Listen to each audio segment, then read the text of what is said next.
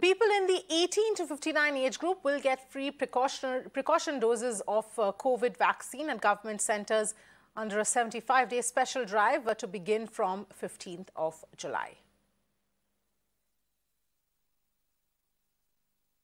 15 जुलाई 2022 से लेकर अगले 75 दिन तक, यानी कि 15 जुलाई से अगले 75 दिन तक देश के 18 वर्ष से ज्यादा उम्र के जितने भी नागरिक होंगे उनको बूस्टर डोज बिल्कुल मुफ्त में देने का निर्णय लिया गया है।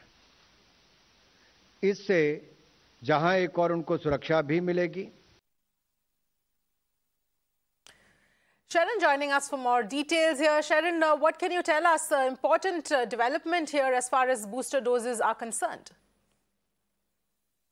The decision of free precaution dose was in fact taken in the cabinet meeting today, and under the leadership of Prime Minister, it was decided that the Azadi Mahotsav, which is the Independence Day celebration for the 76th year, that is India is going to celebrate this time for 75 days starting from July 15.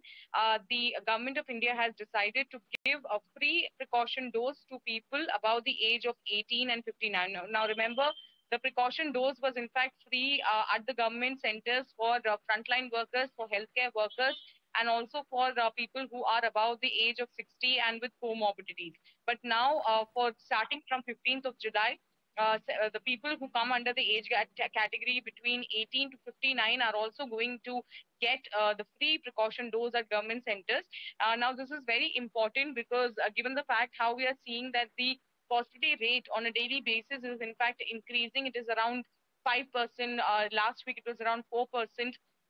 Given that, it becomes all the more important for people to take precautionary dose, and this is coming at a time when we have already crossed the 199 vaccination mark. So it becomes all the more important that the government is asking people to come out in large numbers and get themselves vaccinated. So starting from July 15th, and it will continue for about 75 days, where people above the age of 18 can go and get their vaccination, which is precautionary dose after the second dose. Remember, the gap between the second dose and the precautionary dose has also been reduced to about 3 months now.